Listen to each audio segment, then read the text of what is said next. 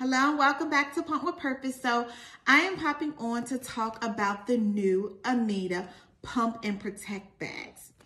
So Ameda has updated its bag. Just to let you know, they had the porn store, which I really like. They were more of the red color. This is more blue. The positive is that it does hold up to 6 ounces now. So that is a positive. I do personally like the porn store. So that's, it is what it is. They have updated their bags now. And so this is now the option for the Pump and Protect. So I'm just going to do a demonstration on how to use these bags as well. I get them free from my insurance every 90 days to get up to 150 bags. And so again, always check with your insurance to see if you get any storage bags or pumping accessories. Some replace pump parts. So always ask. Don't assume that they will tell you because they may not. So always ask and always understand the stipulations, even with, how often you are eligible for a new pump. Get those questions out of the way when you're talking to insurance. So, and more, but again, those are just two key things to keep in mind. So as far as how to use them, it looks just like this. So this is the bag. It comes with a tear feature here. So I tear off the top. As far as opening, I open the top.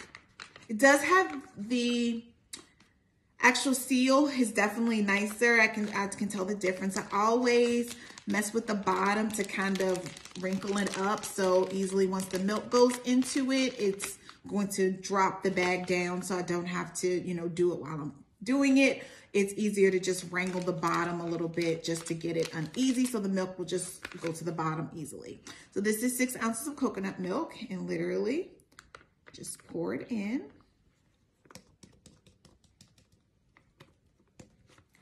And then I seal the bag. So it still has a lot of extra space. So again, these will squeeze out the air just to make sure, kind of squeeze it to make sure the air does have a double seal on this bag instead of a single seal. I'll show it to you closer. So this is the double seal versus one single seal. So I make sure it's nice and tight and then it lays nice and flat. So going to have some pros and cons as to anything. Like I really like the porn store for the pour feature, but again, a lot of people really like to use the brick method. I do not use the brick method. I just throw everything in a jumbo Ziploc bag. And so definitely this will get me more of these in a jumbo Ziploc bag. And so it does lay much flatter than the porn store bag. So I will say that is a big positive about this bag. But I really do like the store feature, and you'll see why when I'm about to pour this back out. We're going to see how this goes.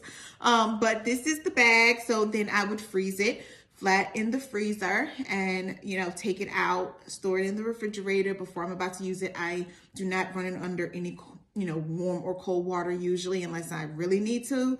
But my kids are 2 and 3.5 now, so they don't rush me for milk. I mean, at worst case, I'll grab something else until this thaws, but I usually thaw the day before, and so they will have it the next day. So again, this is it. So if I was putting it in the fridge to unthaw, it would be unthawed and back to looking like this again.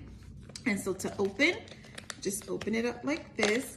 And I would personally pour into a cup, like a bigger cup with a bigger seal, but I know a lot of people, at the beginning of their journey, they're using a bottle. And so I'm a big fan of pumping and feeding at the same time and pumping and feeding from the same bottle if possible. So when I was pumping, I used the Medela bottles and I would feed from these as well. So I would just pop on the top, less to wash. So there are just so many things that can be done to make pumping a little bit more efficient.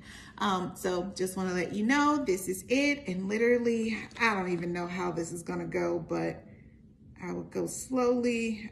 I don't like the way this pours already. We'll see. Yeah. This is just not very ideal for me personally.